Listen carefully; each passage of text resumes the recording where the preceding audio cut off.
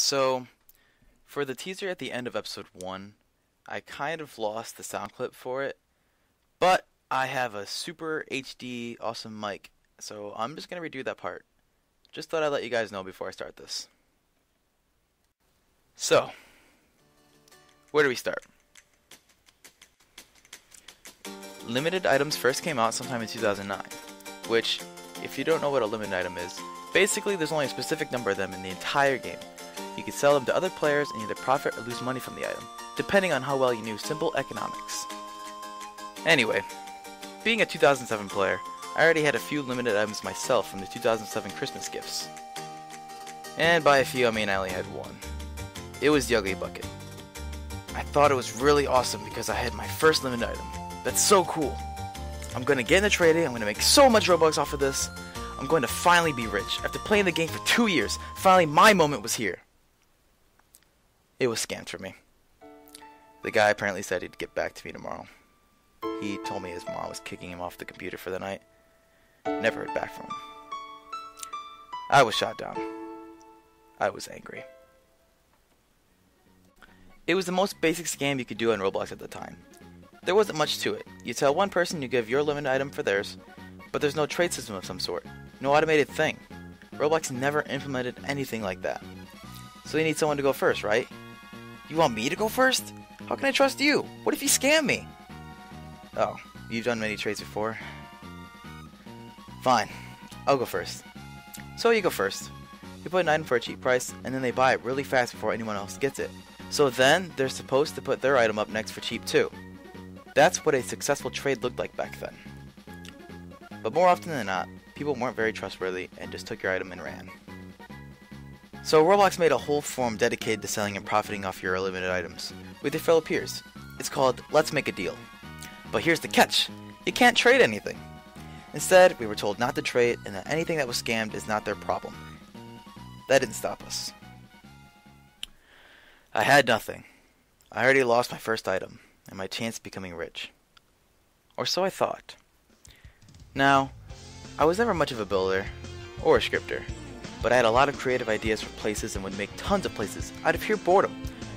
And a particular late night, I noticed something. Why do I have a lot of tickets? I refresh the page. Thousands of more tickets. Thousands. I look in games, I'm on the front page, and literally become rich overnight. I accumulated a bit of money over this time period and just saved it, waiting for the right moment, the right item to make the right decision. My 15 minutes lasted, well, about 15 minutes. I never became famous from that place. I got just enough money to get back into the trading game again, but not enough to consider myself massively rich. During the midst of all this, I go to a place one day and talk to this guy who made it. I really like his place. The guy's really cool and we get along pretty well. He had interesting things to add to the conversation and he seemed like an overall decent and genuine person. I like his place and his personality so much, I ended up giving him 15,000 tickets that day. Just because I wanted to inspire him to make more awesome places. 15,000 tickets meant I used up 15,000 times people have played my place, which in 2009 was quite a sum of money. This guy's name is Amra, or Tyler, and this was the start of a beautiful friendship. One night, I'm playing Call of Duty Modern Warfare 2, and I get back to my computer and I see this super cool hat for 13,337 Robux, and only 26 people could own it. I missed out on it for a couple of games on Modern Warfare 2. I was pretty mad. I vowed to get that hat one day. One day. Up from 2009 to late 2010, I've made quite a few places that have given me a pretty decent cash flow. At the time, I was popular for making the Break Into the Bank games. I saved and I saved, buying just a few limited items, like Void Star and Bridgen's Sword. Oh, and did I mention I bought another Ugly Bucket? I had to get that back for sure. Nothing too special happens until one night. I saw it right there. Sold out right in front of me. The Dominus Infernus. It sold for 26,000 Robux and there was no way I had that kind of money. Only super rich people had that hat. But I remember telling Tyler that night, I'm going to get a Dominus Infernus, and all I had was 2,000 Robux. I was determined.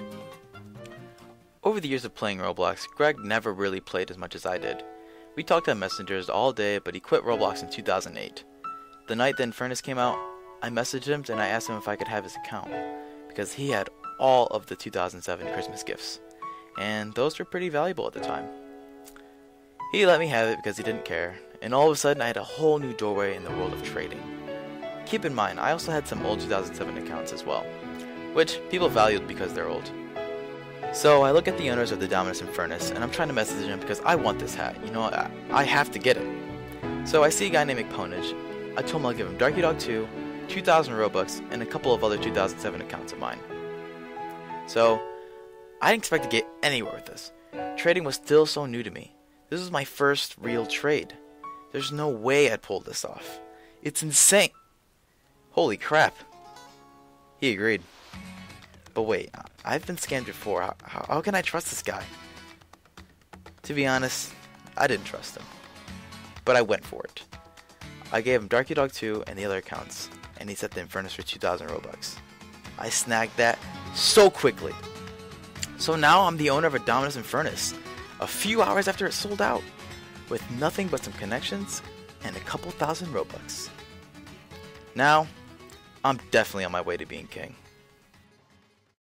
Oh, you're an idiot, DarkUdog. That hat isn't worth anything. You're not going to get anything from that hat. I had to prove everyone wrong.